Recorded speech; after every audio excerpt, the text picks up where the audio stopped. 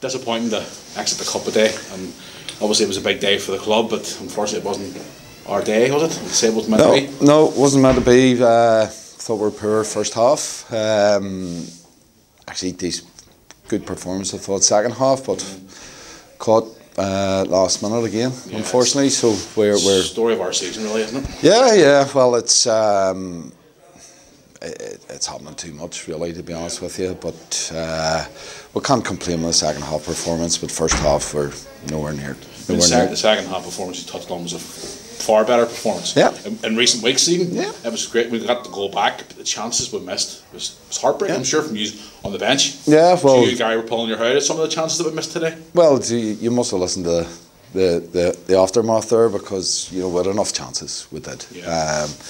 Created enough, and we told them going forward and with the ball, we're a good side, but at the minute without the ball we're not good enough. We need to improve, certainly. We had two go off today. First half we had McCarthy go off in the injury. How's he doing, first of all? Well, story of our season. Well, James has got a knock, so we hope it's not too serious. Mark's obviously away to hospital now. It's a pretty bad one for Mark. Looks an awful one. Yeah, it's he's a sort of big impact on his head there, and he's away to hospital as we speak, so fingers crossed for him. We're speaking to the physio, and he says it looks like it's a bit of a concussion, but he has a bit of a knot in the top of his head as well. Oh, bit of a golf ball. Yeah, it's a tennis ball, I would think, more like it. It's but very brave actually when he went in. But fingers crossed, and hopefully we get good news tomorrow.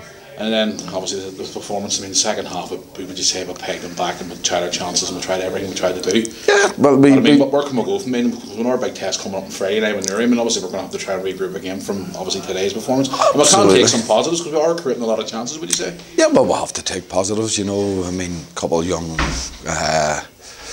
Ethan played today at left back. Probably his first game in a long time. Probably a bit earlier than we wanted to, but thought he came on done well, showed a lot of quality.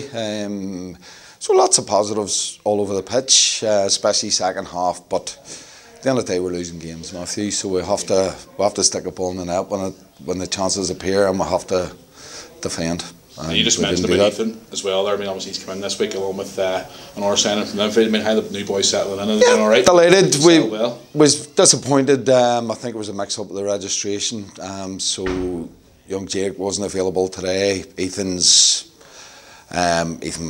across the water at Everton for 2 to 3 years. He's come back, and I think things have sort of stalled for him. But he's been training with us for a few weeks, and hopefully he'll get a run of games, and hopefully we can get the best out of him. Yeah. Well, obviously we had Brandon leave the club. Yes. Say goodbye to Brandon. Obviously he's been here since under 20s level. Yeah.